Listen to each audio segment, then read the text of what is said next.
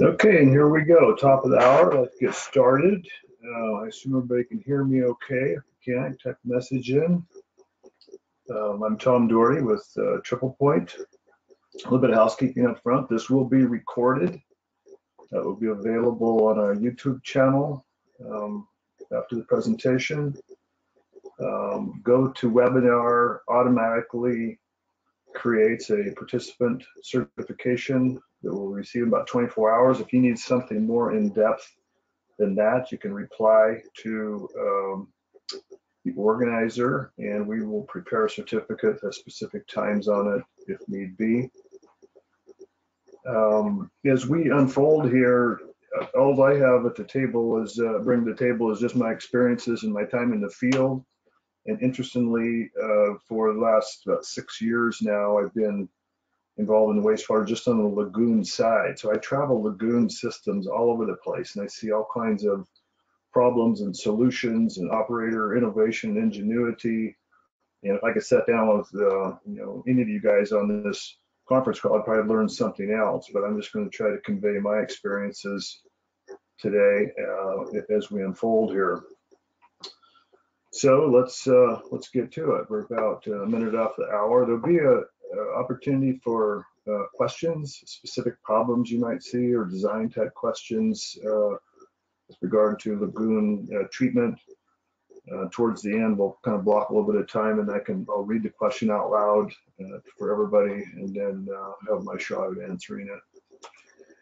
So just a little bit of opener up top about Triplepoint is an end-to-end lagoon solution provider, from aeration to ammonia removal, nitrification, denitrification, and tertiary polishing for solids and phosphorus, and some other things in between, but that's the meat and potatoes of it right there. So what we're going to look at today with regard to lagoon rehab is problems, more problems, the emerging, not even emerging particularly, but just an in-depth look at the importance of aeration bubble size and what it can do specifically in a lagoon environment, solutions and case studies, and some Q&A.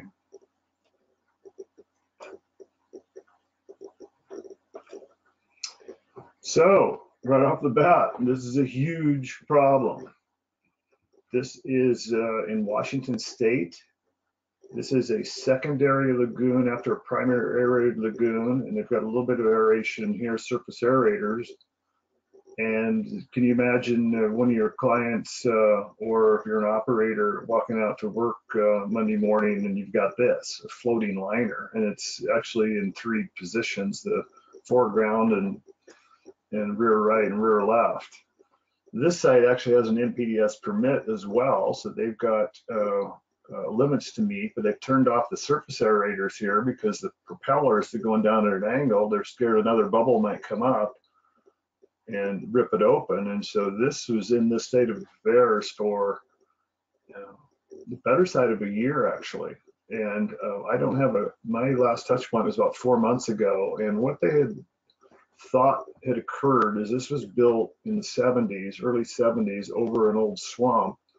And it began to just generate natural gases and lifted that up.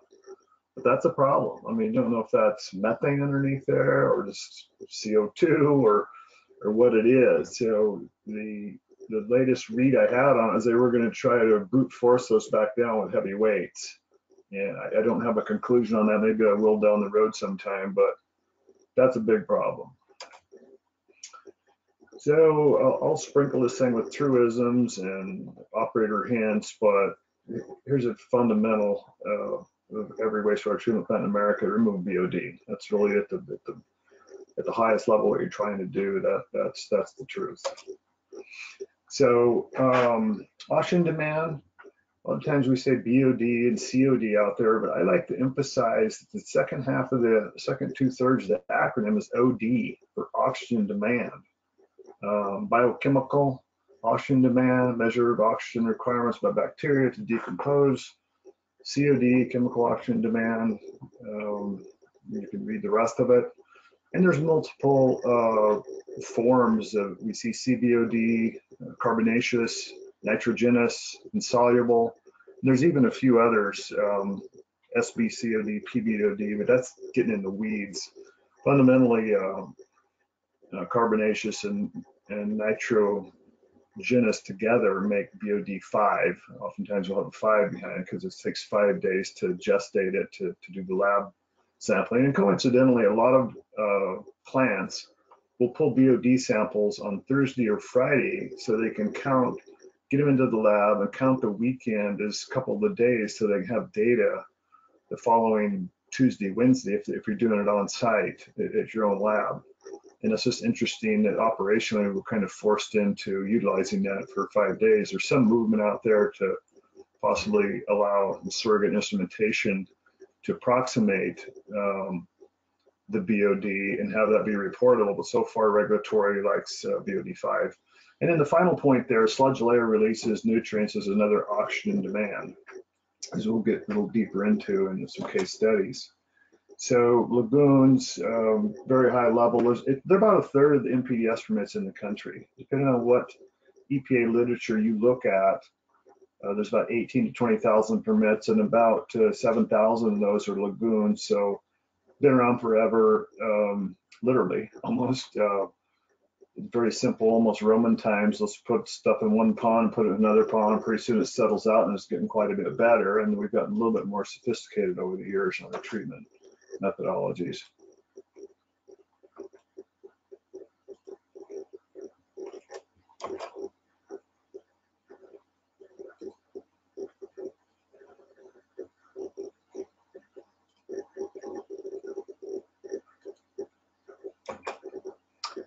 So in the 60s and the 70s, when a lot of lagoons were constructed in the States, the aeration du jour, if they were not facultative, was a surface aerator. And over the years, there are just much more efficient ways to get air in the water. Surface aerators will do reasonable damage if you are in the 5 foot, 6 foot depth range because they reach the bottom easier. And we'll look at a chart here in a little while that examines that. But anytime that you're throwing white water up in the air, it's just not the most efficient use of energy of the power bill you're writing every month to the utility company. You're kicking A and taking names in the top foot 18 inches for DO and mixing, but there's just more efficient ways to go about it. Some of the challenges of surface aerators icing up, there's some that have torqued over because of ice and get upside down in the lagoon, and then the operator's got to go out and fix it. So as an operator myself as well, I like to just throw in these little incidental, various, no particular order hints and tips. And item 1 here will really permeate throughout the presentation because that's a big part of what a lot of the lagoon rehabilitation is wrapped around is short circuiting or sludge accumulation. Lagoon turnover is, people say the spring turnover, but that's because ambient air is persuading the water temperature, and the water temperature is changing. It's turning over that sludge blanket on the bottom, releasing some stuff so you get your fresh odors. Usually you can smell it. Too much sludge will just push treatment downstream. I've got one site that was out in Colorado here. It's been last year now that he is getting about 30% reduction in his primary cell. And is from a modeling perspective, we always like to look at 70, 80% BOD reduction, that is, in that first cell. But his solids is built up so much, it's just pushing treatment downstream. And adding subsurface aeration can help defeat solids buildup. And we'll look at that one more in depth. Got a couple other sites that have very high DO in polishing ponds, which are quiescent, just polishing ponds, no air. And in certain times of the day, they get these 8s and 9s DOs. And so Bishop, California is an example, and Mission Hills, California, another one. They use a trash pump and they grab that high DO water and they send it back to the front, the influent primary aerated lagoon, where they're going to hold them like half apart. And so I call these like poor man's tricks, but they're quite crafty to try to use your available DO to improve plant performance. So the solids build up on in the lagoon is kind of the proverbial frog in the pot on the stove, because in a lot of instances, this takes years. It doesn't just happen in a year or 6 months. It can take 10 and 15 and 20 years. And so the plant doesn't operate as it used to because you've lost volume, therefore HRT. And so it just happens over time. Another truism is DO of 2 milligrams per liter is an optimum design target. That's the default in our company. And here's a key thing I want to spend a couple minutes on is we advocate the DO is measured half lagoon depth. If you got a 10-foot lagoon, we think you should look at the DO at 5 feet or quite a ways down at a minimum to give a fair representation. And a good case study example of where this has been kind of a false sense of security, I don't even call it sense of security, but this picture on the right is a facility that happens to be a sugar beet processor, and their complaint was odor controls. And I'm talking to the 17-year environmental person. I said, well, what's the DO you hold in that? She goes, we're getting 5s and 6s. And I said, well, where? And it didn't make sense to me with the amount of odor. I says, can you tell me how you sample that? And he basically pulled off the top 1 foot. And so that's an 11-foot pond. I would expect, with the massive amount of these have to be 50 horsepower surface aerators, and there was quite a few of them in this pond, like 11 of them, that you would have very high DO on the top, but that is not an indication of the health of that water body. You need to get down a ways and get that DO sample more realistically to determine what's going on with the pond. So you can't have 5 and 6 DO and have massive odor problems and bad water quality. They were irrigating here, and they also determined over time that the irrigation, the water was so dirty, it was drying on the leaves of the crop and therefore inhibiting photosynthesis. So now they have gone to a blend. When they're at the end of the irrigation cycle, they pick up some groundwater. So they're putting clean water out there so they can keep the leaves clean, so at least the crop, the water they're putting out to the crop will come up with some normalcy and not be inhibited. Kind of an interesting sidebar problem. Here's an example of engineer in Montana that this is just some of these operator engineer ingenuity type slides. He built this little floating raft. Inside that raft is a plastic container. Inside the container is a Hawk DR 900 or whatever the model number was, and he wanted the DO 3 feet down. And so he would dangle the cord to the probe underneath this and get out on the corner of the lagoon. That's a long rope in the background, and he'd walk one way and one guy would walk the other way. And then we'd go out and he'd put it in the section of the lagoon he wanted at the depth that he wanted. He'd tie it off, and he had about 3 days of battery.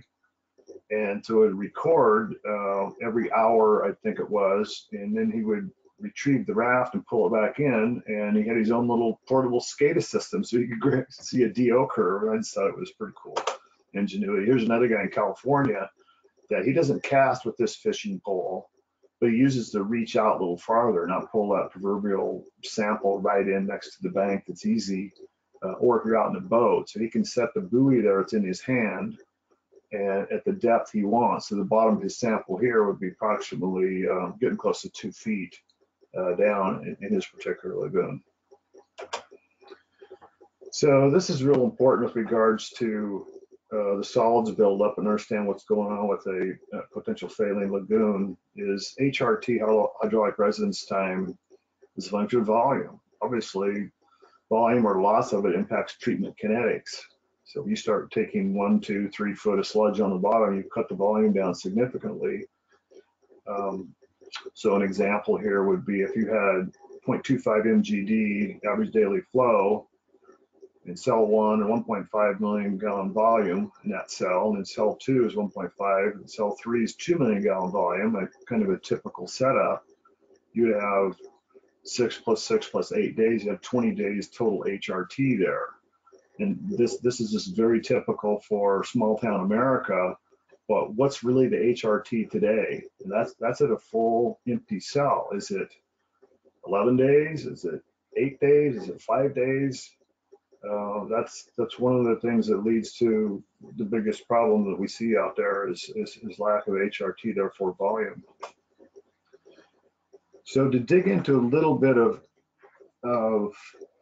kind of more background and one-on-one treatment here, I think most folks, there's a lot of engineers on this call, are familiar with some of this, but I'm going to go over it nonetheless just to show our understanding of it. So in a facultative lagoon, you have no particular artificial air. You have plenty of wind and surface and humidity that's creating DO in that upper layer, and then you've got more anaerobic activity on the bottom. In a partial mixed lagoon, we are designing 2 to 5 standard cubic feet per minute for 1,000 cubic feet of volume of water in there, and that standard reaction rate, well understood, is 0.28.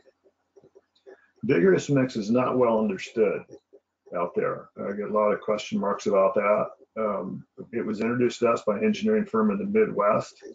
It's defined as you see, 7 to 8 SCFM per 1,000 cubic feet of volume, and it's attached to a reaction rate of 0.85. Now, when you go up to complete mix, everything's in suspension now. And I even currently, as I speak, I'm dealing with a client that says, I want cell 1 complete mix. And it's a massive cell with a big flow rate, and it is a huge amount of air to make that complete mix. We've calculated we're not sure they need that complete mix, or we're suggesting, what if we baffle the first third of it, we complete mix that and go with a different metric in the second, because complete mix is horsepower, is aeration, and we only see complete mix when we have an area that's growing and they still have a lagoon system, and suddenly you've got more hookups and you got more throughput. If you want to accelerate things, then we will go to a complete mix in an earlier cell, or baffle off part of it so your capex is not so high. And as long as we can get to the final effluent quality. And then you can go to another level of introducing RAS and a clarifier, and you can have a lagoon return activated sludge, and that just takes even more air yet. But you can't accelerate treatment. I mean, that's the difference between a lagoon in Podunk, Montana that's got 20 to 40 days HRT, and an oxidation ditch in Central Town, USA, that needs to have HRT of 8 to 12 hours. They're trying, or 8 to 24 hours generally. They're trying to turn it really fast, small footprint. We need treatment kinetics to really go. So algae and duckweed, common problems. Algae respire overnight, release DO. So some algae is good. Duckweed can block sun and inhibit algae growth. So the mere existence of duckweed is not a problem per se, unless you're having a solids issue. And then we have to look at getting rid of duckweed. And the best way for duckweed to get rid of it, it's still physical. It's physically getting it out and getting up on the bank. But unless you can block the sun, the best management practices are to mitigate up front. Our approach is try to take out as much as possible. SHOPS is, maybe you remember from early biology or science class, it's carbon, hydrogen, nitrogen, oxygen, phosphorus, and sulfur. Those are the key building blocks all organisms need. Even the BOD work on the microbes, they pull in a little bit of carbon, a little bit of hydrogen, nitrogen. You need phosphorus along the process. So it's about mitigation. Unless you can absolutely block the sun out, you're going to have some level of algae, which is healthy and okay. It's just the filamentous, or certainly not the blue-green, the blow-ups of that. But as much as you can take out up front, the more we can remove BOD up front, the more we're using up carbon, hydrogen, nitrogen, oxygen, phosphorus, and sulfur, and the better are we are downstream to not be in a situation where we've got filamentous for sure. So it's a mitigate, not litigate, as they say. Best management practice. This is just another, how can we do it better out there? It isn't anything that we provide, but it's just good paying attention to the layout of the lagoon. This drawing courtesy of Steve Harris. So the influent comes in where the X is right here, and inherently over time, what can happen, it can just turn right and go right out the effluent to the next pond. You lose access to all the HRT that you get here when things short circuit. You can get build up on the sides of the heavier solids that fall right out when it comes in, and just goes right out. So his suggestions. Why don't we build a header up front and just reroute the influent over here, and let's split it up and slow down that velocity. So here's an example of a site that did that. They used to come in the corner over here, and what they found over time, this is a really long lagoon, like 700 feet long by 220 feet wide. And it built up walls on either side of this diagonal entry, and it would go farther and farther and farther down the lagoon. So this is a gunite lined pond, and they had to do some plumbing back behind where the folks are standing. You can see the fresher concrete right here, ABS pipe. It was just a very simple, relatively inexpensive. They had some trenching and some rerouting back under the ground, but as far as putting this out on the top and cabling it off, that's pretty straightforward. So he's got a lot better performance. This happens to be in Bishop, California. A lot better performance out of this lagoon when he'd come out of the corner and he split it 4 ways and loading it right down the middle. It just naturally splits and gives him some flow down here, slows the velocity down, loads his aerators up. He actually has surface aerators there. He's bought some fine bubble aerators to go between the surface aerators in order to chew up the solids. Just another view of the same shot. Here's one that this happens to be in Idaho, and this is interesting to me because this is a 2 million gallon a day flow, and the pond was just completely redone. You see the huge air header in the background and the floating laterals going out to subsurface diffused aeration. But this was not looked at very strongly. When them pumps kick on and lift station pumps kick on, this can get very significant. You can see the current backing up right here. What they did is they took an old surface aerator and cabled it off to try to break that up a little bit, while they're continuing to look at maybe going to some sort of a manifold system to evenly load that pond. That's a really good trick, I think, to split that up front.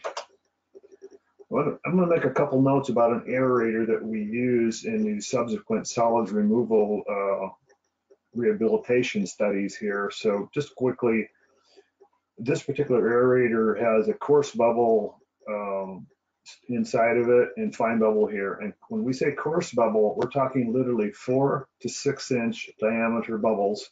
When we're talking fine bubble, we're talking 1/8 inch to 1/4. So you really get your good oxygen transfer with your fine bubbles. You get the very good mixing with the coarse bubble.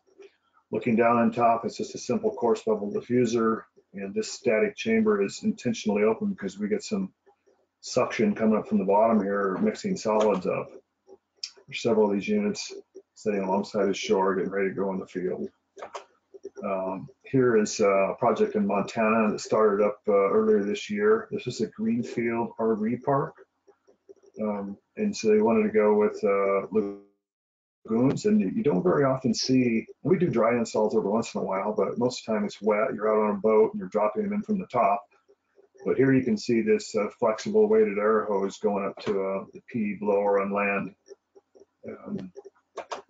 And here's a cartoon version of it showing a little bit better what's going on there. And this is just like the location of Montana. We're just showing you a PD blower on land, header over to manifolds that feed these individual air lines out. The manifolds have ball valves that control these individual aerators. This one's shut off. It can be installing or pulling it up for maintenance. And just an engineering drawing of roughly what that looks like. The flexible weighted tubing is pretty cool. It brings a lot to the party in a retrofit or a rehab situation, because you could have undulations on the bank or other pipes laying around. You could have an old truck tire and rim sitting on the bottom and it'll just go over it and bend, but eventually lay in position. It's flexible and weighted. And you want to work on this stuff in the middle of the day, I can tell you, because in the mornings when you're out on jobs, it's hard to straighten out. But we usually take a piece of equipment and drag it out, or 2 or 3 guys, and it lays out quite straight as you're getting queued up to do an installation. And this slide has nothing to do with nothing, but just see if anybody fell asleep by now. This is actually some Australian researchers trying to capture methane. And like I said, it has nothing to do with nothing, but that was a cool slide. So even EPA says aeration is to require oxygen to the bugs Provide mixing so the microorganisms come in contact with all the suspended organic matter. So twofold purpose there. This slide is really interesting. It's just a generic chart, but we start getting into the efficiency. If you're looking at a rehab from an aeration perspective, it's all about pounds of oxygen per horsepower per hour. So if you look at a typical mechanical surface aerator, you're getting 2.5 to 3.5 pounds of oxygen per horsepower per hour. When you go up to fine bubble diffusers, you're getting about 6 to 6.5 pounds of oxygen per horsepower per hour. That just comes down to the check you write to the utility company. And we see that time and again. It's almost a 2 to 1, or sometimes it's a 60% of before. At one location, it was doing 60 horsepower, using 60 horsepower surface. They had 80, but there's always several broke down. They had 60. We did the calcs. We come back at 30 horsepower. So that's a permanent savings to the grid. If they're writing a $7,000 check to the power company, then they're more like a $3,500 check to a power company, or whatever the numbers are.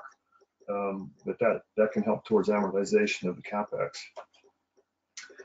This slide looks at the same saying of pounds of oxygen per horsepower per hour, but we look at depth of the lagoon on the x-axis. You will see that the surface aerators do quite a bit better at the shallower water, pretty much because they've reached the bottom. The challenge is that then you need to potentially use more to not have short circuits between your pockets of area that you're reaching the bottom. And that just has to be calculated, which you can see when you use a coarse and fine bubble aeration, so it's anywhere from 8 to 16 feet, you're getting this higher transfer of oxygen. So this slide is just to talk about some reaction kinetics, reaction time. So O2 is a well-known odor mitigant. Okay, it will disrupt hydrogen sulfide. It'll reduce it to HS minus and other inert sulfur compounds. It's well known as an odor mitigant, just like iron chemistry is, or biological biofilters.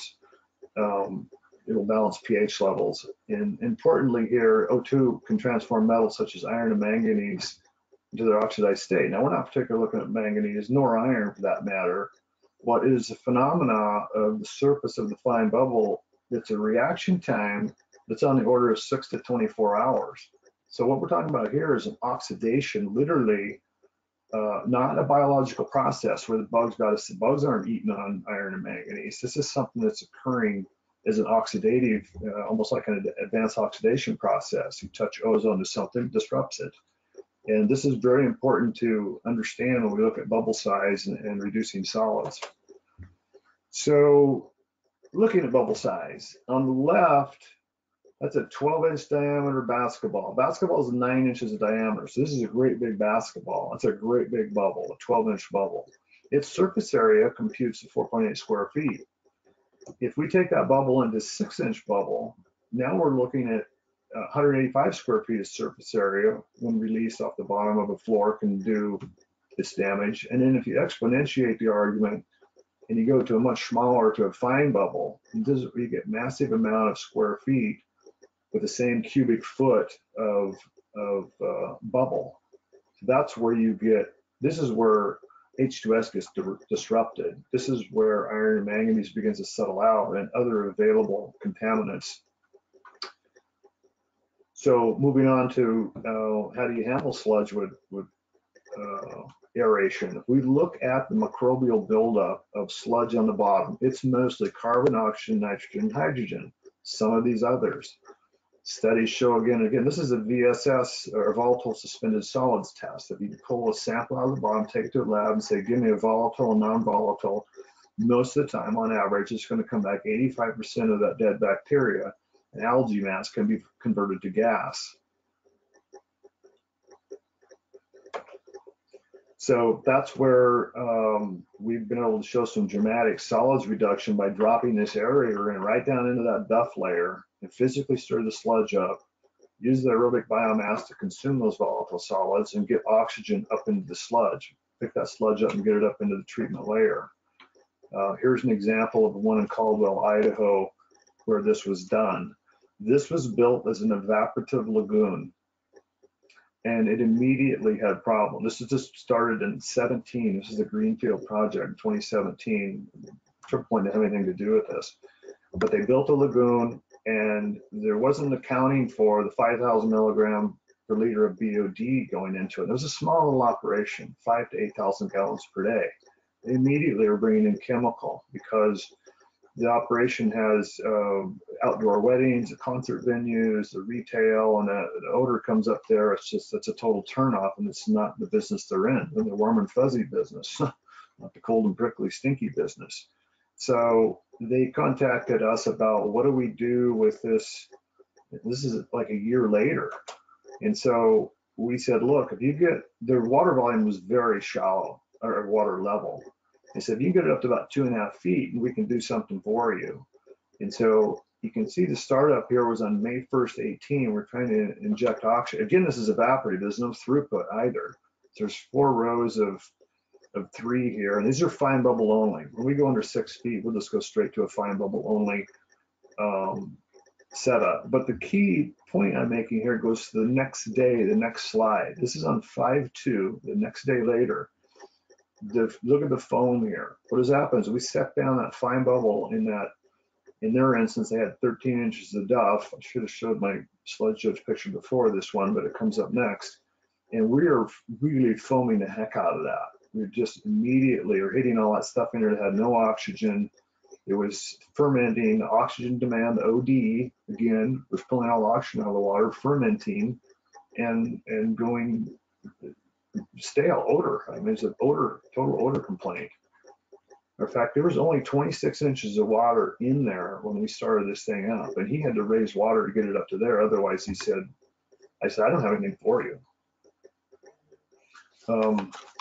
And it's pretty dirty water above that too. It's not even normal decant water. So here's your dirty solids, and we set right down in that. And so that fine bubble really went to work quick on that stuff.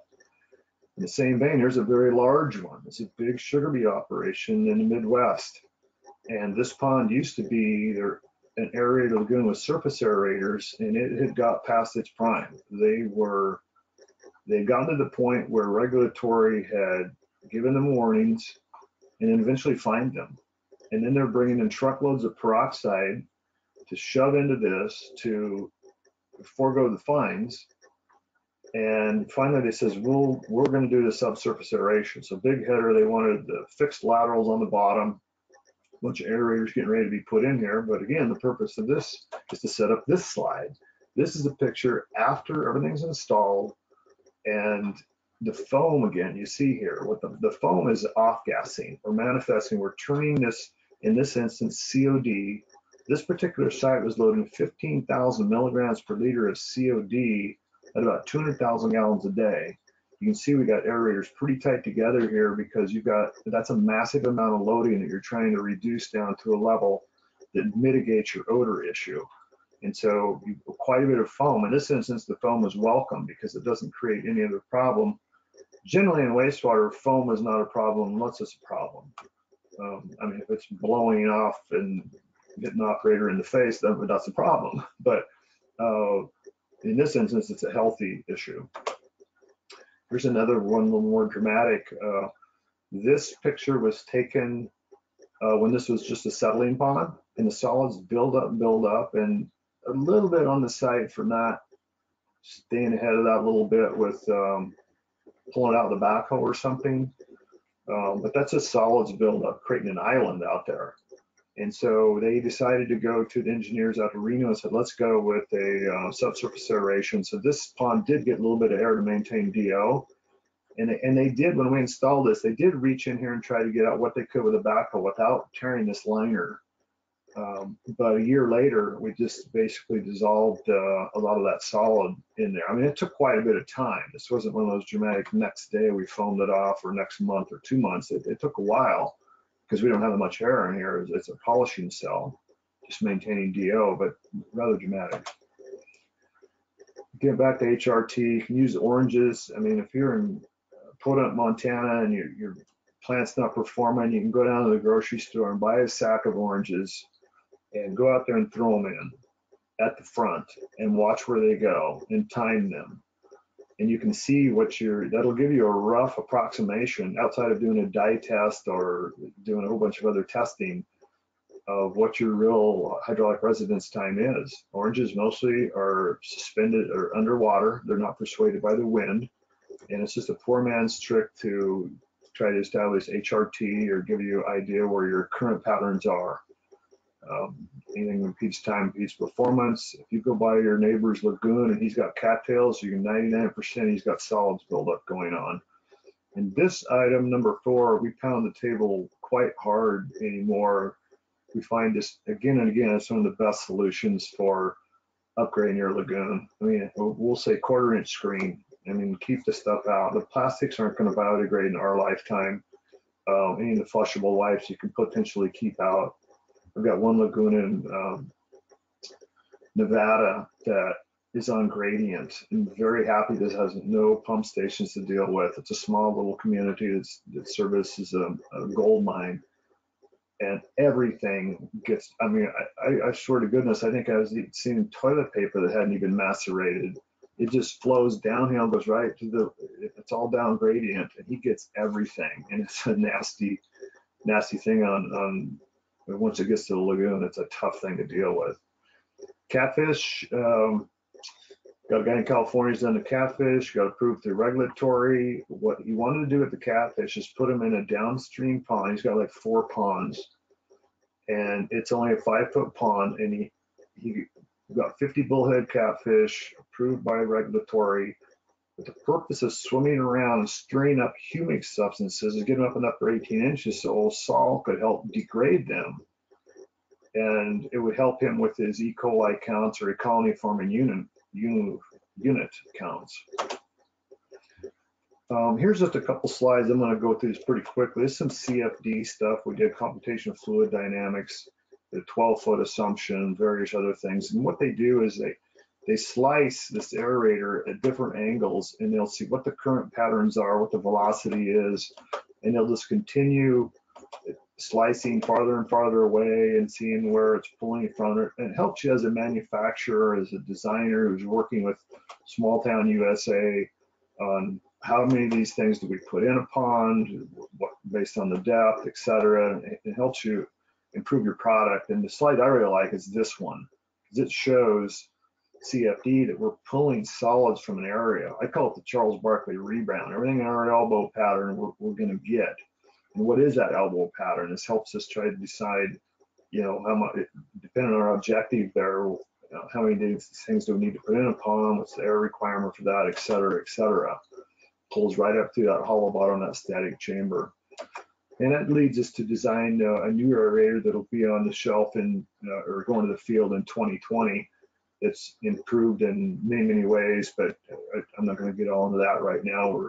But it's something we just learn along the way. You know, you can't innovate and learn, and you're coming to work for. Here's a case study in Revelstoke, Canada. Here is a shot of the aerated lagoon. There's some aeration in the second lagoon.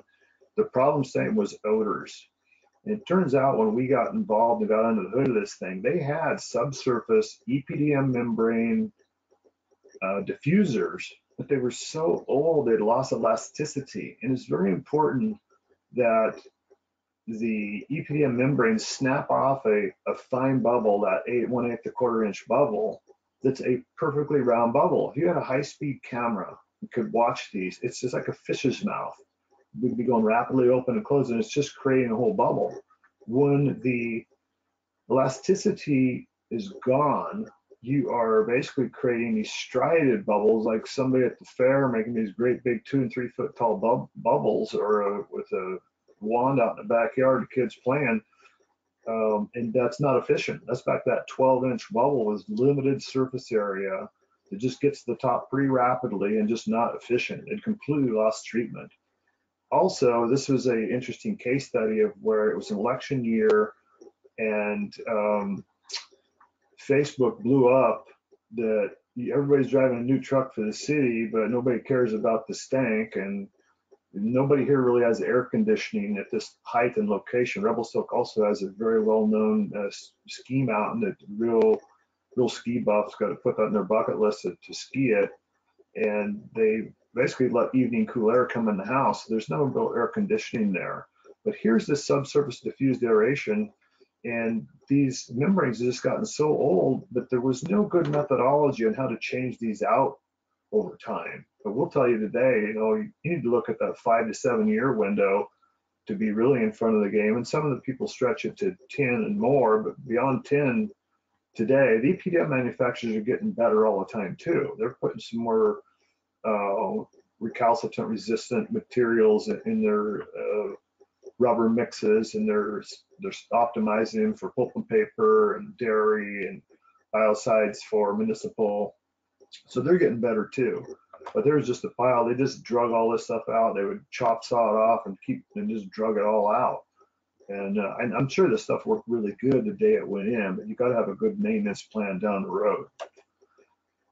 Here's just another quick case study in Coopersville, Michigan, which is $1 million of this is dairy, and only 400,000 is muni. And so this loads at 2,500 milligrams per liter, and it's 30 out the back door. And this is interesting because this is in a 6th year of operation, and these guys have a clarifier in the middle.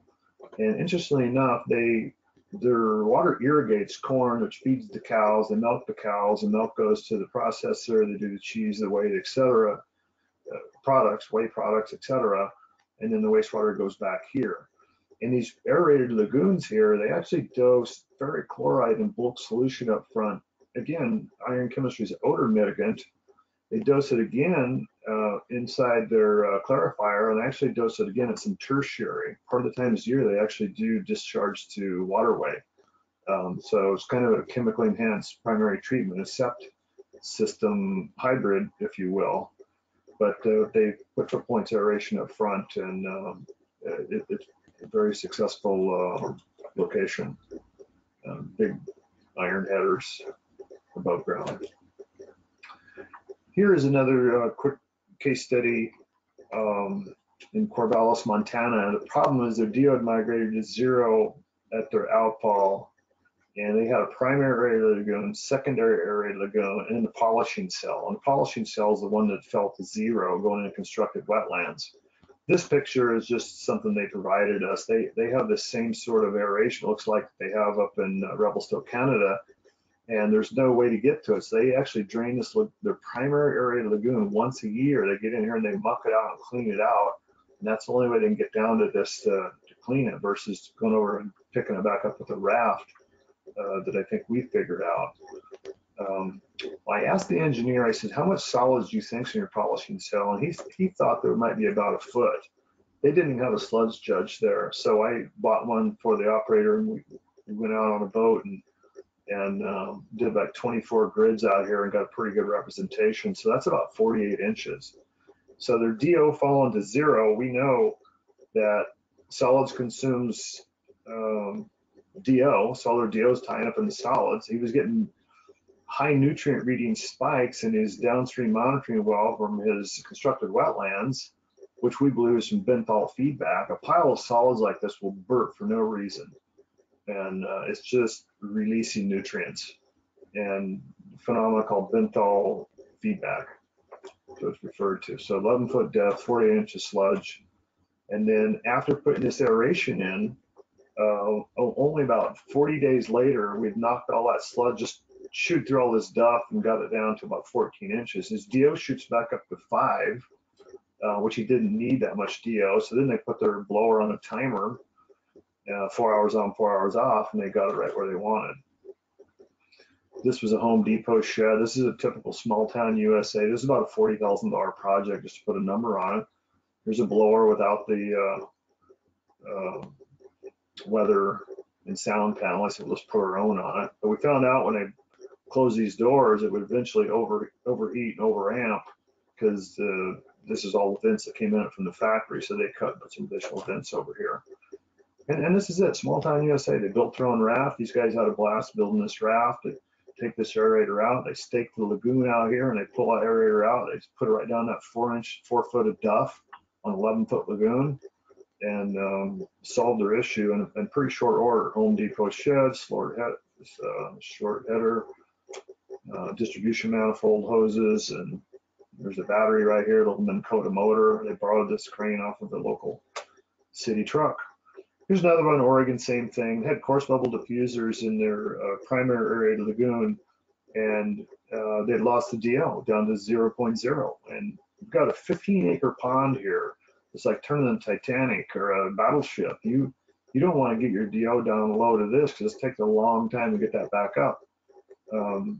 So the city had the budget to put in half of the subsurface diffused aeration, immediately spiked his DO up to 1.8 and then settled at 1.2.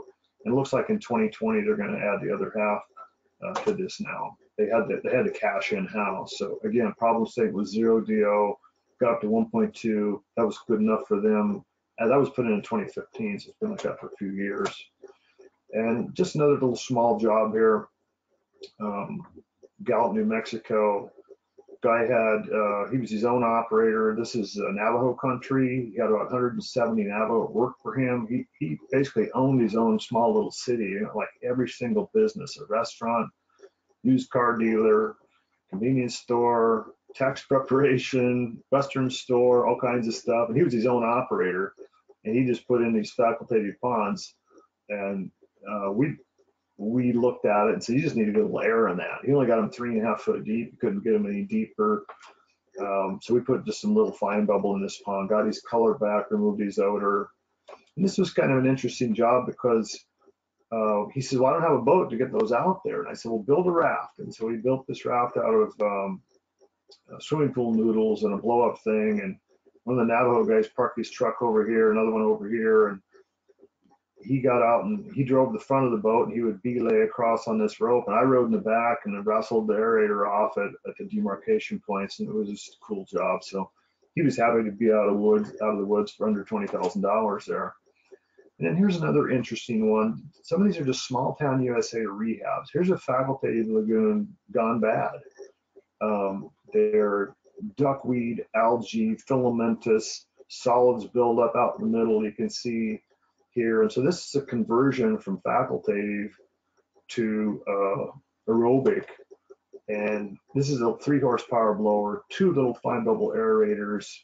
And this was just after we started up, but a month later, it's bada boom, bada bing. And now they're an aerated lagoon, aerated evaporative. It doesn't go anywhere either, but it doesn't smell. And all the houses around here are lake views. And that was a cool little job. And they were having to be out of the woods for about $13,000. The other end of the spectrum, here's Eagle Sewer District in near Boise, Idaho. And this plant, when this was about 1.9 MGD, right at 2 MGD during the design criteria, here's the old surface aerators. And they have a study going to 2040 of looking at 6 MGD from 2 to one of the fastest growing areas in the United States right now. They go to this lagoon and they go to this lagoon and it goes to Outfall. They've already got drawings to stay with lagoons. And a lot of times you'll say, oh, this is a ready-made situation to go to SBR or NBR or some ox ditch or some mechanical plant. But starting from scratch and professionally managing these lagoons, you can get very good effluent out of it. Stay in front of it. Don't let the solids build up. Don't lose your HRT. And so that's the way the engineers has taken them. So this is what it looks like today. They converted all this to a big header in the background, floating laterals, stubs going to the, or stubs for future expansion. These buoys indicate there's a aerator sitting on the bottom of the pond there. And so we had to design for future growth, significant future growth. Just another angle of the header comes underground from the header building. Big Sulzer turbo blowers. These are very impressive. VFDs built in. You can stand right in front of them and speak. All this air is piped from the clean room. So, you know, these exotic multi-$100,000 deals that are fun, but so are the little McClure boat clubs in the, you know, Gallup, New Mexico, with all the Navajos out there helping you install a little system that's just solving problems. Here's what Eva looks like now from the drone footage. So we're getting towards the end of the time here. If anybody's got any questions, you might want to start putting them down. Triplepoint's got a Lagoons Do It Better community. We get you on an email list, and we send out an email blog every 2 weeks on a different issue. One just came out today about cold weather operation, what happens to bugs and for every 10 degree of temperature drop, what's the efficacy of that, and just anything that's lagoons, we will talk about. We'll actually send you a free hat if you sign up there. But we're lagoon folk, Lagoons Do It Better, and that brings me to the end here. If there was a slide or a chart or something here you're interested in, write down this email, send me an email, tell me what you're looking for, and I can see if I can accommodate that.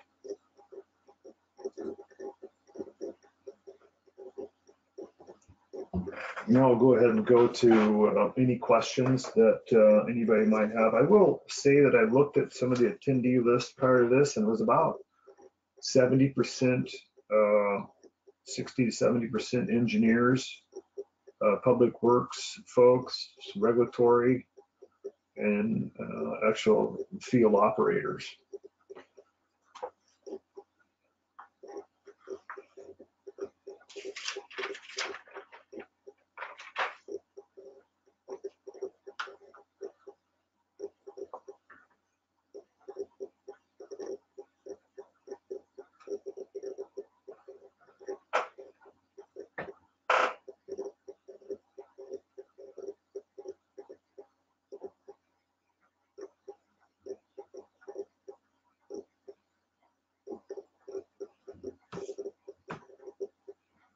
So, and again, if anybody has a question, you can type it in the window on the right.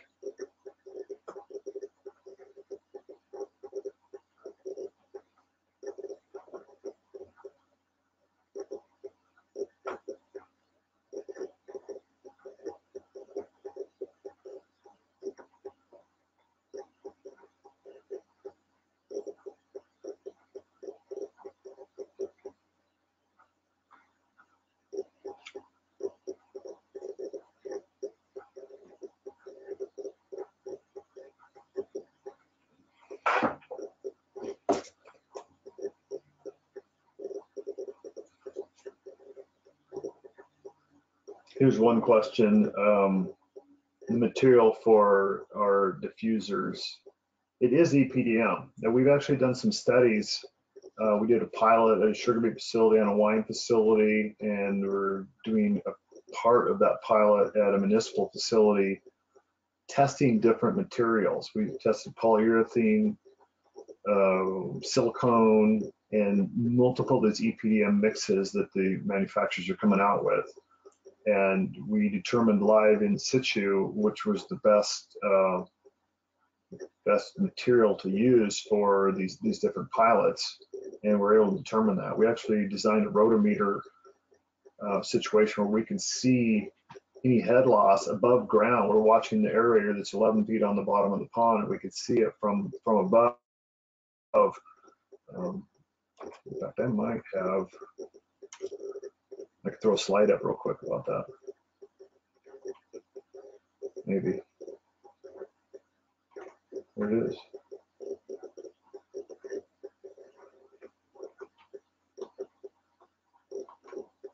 So here's the diffusers we tested at this one location. We did a coarse bubble diffuser on the far right-hand side, which is just plastic with holes drilled in it as a control to the experiment. We didn't have any issue that thinking those were fouling. And we were trying to make them foul. We wanted to find out who the weakest link in the chain was, what material was.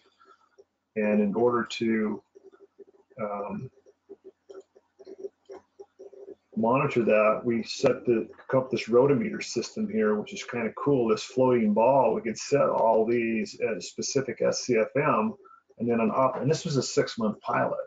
So we wanted to see if this was going to foul over time. Some operator rounds that could come by and monitor what this value was. So if we seen a curve where one was descending or ascending over time, it would tell us about the performance of that diffuser underwater, versus the other method would be to literally lift it up and observe it and test it. But this kept you going in situ without shutting the pilot down. And so it could give us some great information with regard to what was the best diffuser material for this application, and we were able to determine that.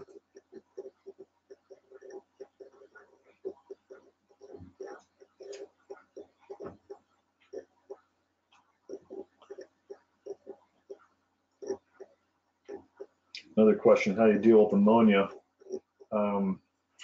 I've got a couple minutes. Let me see if I can find another slide real quick that just shows one slide I can talk through.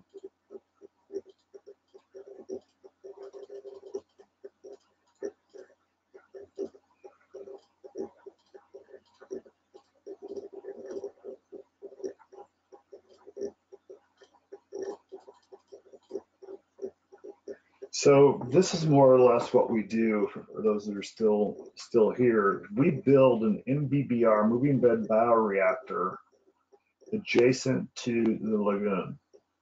We will pump all of the water through the bioreactor with the floating media in it and nitrify 100% of that water. So we'll convert ammonia into nitrite to nitrate and nitrify it. We have put the in lagoon, we built those web cages or bio cages, I think we call ours, and they work very well, we found, but we did not find that they did the entire water body. This way we removed that doubt and nitrify 100% of the water, and we will guarantee you results out of this in cold weather too, because we insulate this and we can also heat this particular structure.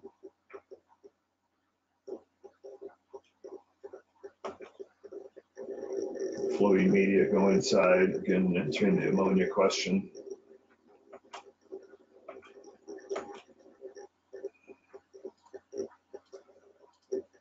So here's an interesting one back to the ammonia. This is actually under construction. It's now completed and operational, but this is the early photos. They piloted, the previous slide had that data, showed good results, but 630,000 gallons a day is a 14 by 14 by 12 foot sidewall depth. So that's what these tanks look like. There's a man standing down here under construction, rebar being built. Here's build out later, what it looks like, the portion that's above the ground. Here is it was a dual train situation. This was in DeSoto, Iowa. We were able to use a boiler heat exchanger to create heat for those times in those cold months of the year when we need to keep the water at 39.2 F, which is the theoretical bottom for nitrification. DeSoto operating just this last February, we had the polar vortex. It was 26 degrees below centigrade, and you're still coming out there with incredibly low values because we're controlling it. We don't care outside if it's 10 above, 10 below, 20 below. We're maintaining that water in there at about 41 F. Now here's a picture of DeSoto. We did the full aeration there, and then this is that nitrox that we were just looking at, the ammonia reduction module right here. But this is when it was really, really cold, and the drone will fly 25 below, we found out. So that's how we get after ammonia. And then we add an additional tank if we're going to denitrification. We'll add another tank that's in an anoxic zone, a carbon feed, and we'll see the denit. Most of the time we're going to land app. Nitrification generally is a surface water, but we have started seeing the first permits now that are including ammonia and total nitrogen or nitrates in a surface water discharge. Heretofore, it's been mostly ammonia going to surface water and then total nitrogen when you're on land. Multiple clients that have monitoring wells, they're looking for 10. That's the kind of the default value of 10 total nitrogen or total inorganic nitrogen.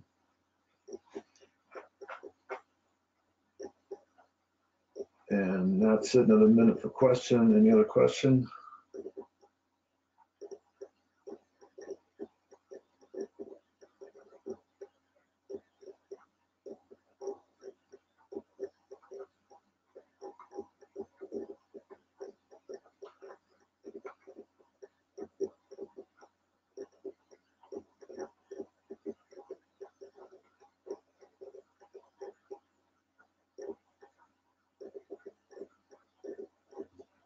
could do a whole thing on ammonia, but that takes the whole period.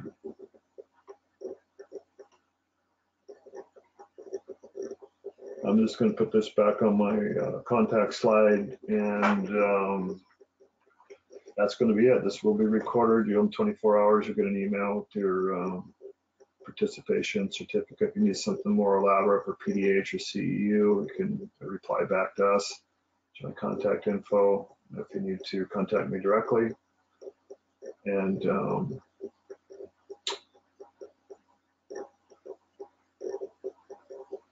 that concludes our webinar day. Thank you for attending, and watch our blog for the next webinar topic. Thank you.